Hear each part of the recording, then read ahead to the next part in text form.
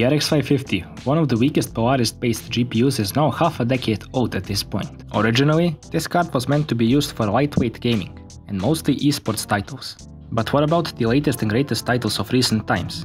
Can the RX 550 surprise us a bit even in some of the most demanding titles? Well, there is only one way to find that out.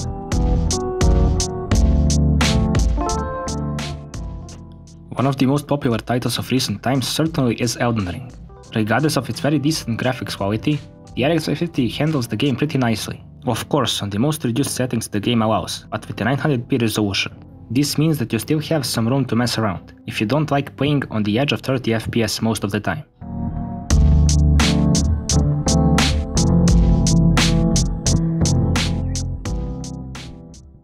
Far Cry 6 on the other hand needs quite some tweaking in order to get fluid frame rate.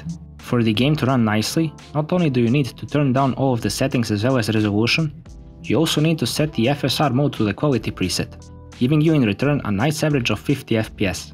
Regardless of the very reduced settings, in my opinion, the game looks decent enough, and I could play it this way without a problem.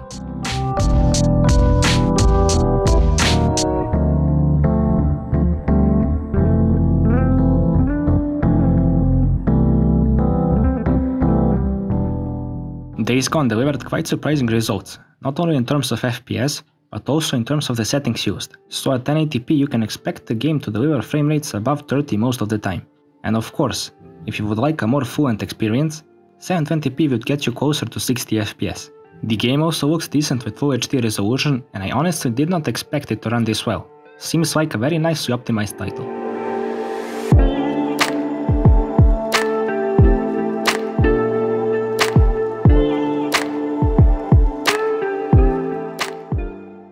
Halo Infinite provides a lot of trouble to other graphics cards that don't really support the full feature set of DirectX 12 API, but not with the RX 550. Although quite reduced settings are needed, the game runs good enough, with a stable frame rate that never really goes under 30, but never really gets beyond 40 FPS.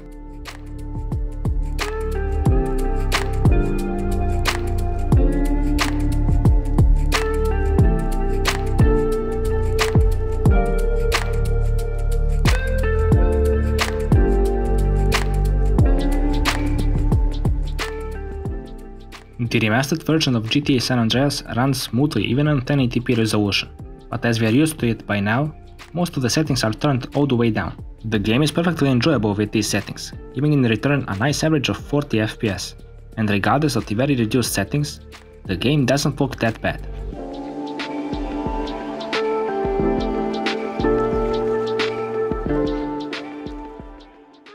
Similar to Far Cry 6, God of War also requires the quality preset on the FSR mode in order to be running good enough.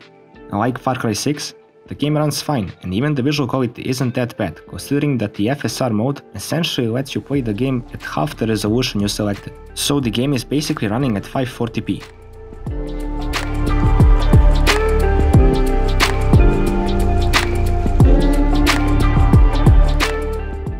To finish off the benchmark list, we have the latest installment in the Resident Evil series, running at 900p with of course all of the settings turned all the way down. This game offers quite some tweaking in terms of the settings, so maybe a few settings can be turned up. This was the quickest way to find playable settings with a really stable frame rate reflected by the percentile figures.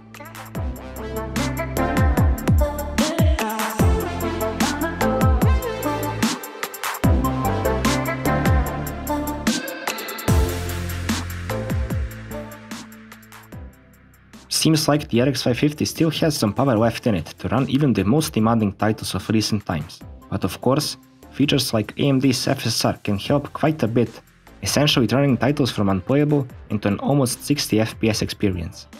Generally speaking, the card seems like a replacement to the once budget king GTX 750 Ti, offering quite similar performance but with more complete API support and of course a bit of a longer lifespan, as it is 2 years younger than the 750 Ti. So if you're after a card that runs esports games really well and can run even some of the latest titles, then the RX 550 is perfect for you, but of course, if you can find it at a reasonable price. Personally, I wouldn't spend more than $50 to $60 on a card like the RX 550.